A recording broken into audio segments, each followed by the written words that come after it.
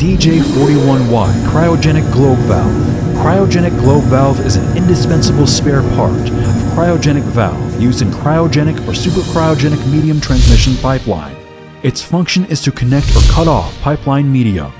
Simple structure, convenient manufacturing and maintenance. When the valve is opened and closed, the valve stem moves in a straight line along the axis, and there is almost no mutual friction between the sealing surfaces. Besides, the opening and closing stroke is short, which can meet the long time working capacity under the ambient temperature at -29 degrees Celsius to -196 degrees Celsius.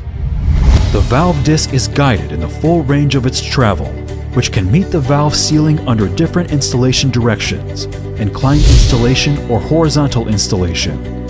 The valve bonnet shall be extended and the drip plate shall be welded according to shell specification for valves in cryogenic media, to make sure the packing is always at a temperature above zero under different cryogenic status, and also the valve stem won't be damaged when moving at the packing.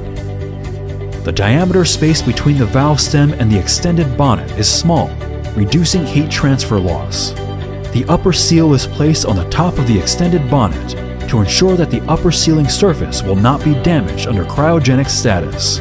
At the same time, the valve stem guide sleeve is set at the bottom of the extended valve cover to make the valve stem move steadily up and down.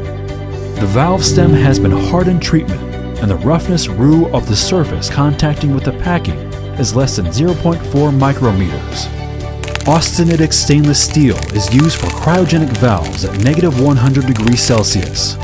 The valve body, bonnet, disc, valve seat, valve stem, and other parts shall be subjected to cryogenic treatment at least twice before finishing. The sealing surfaces of the valve disc and valve seat are STL hard facing, and the thickness of the hard facing layer is greater than 1.6 millimeters after machining.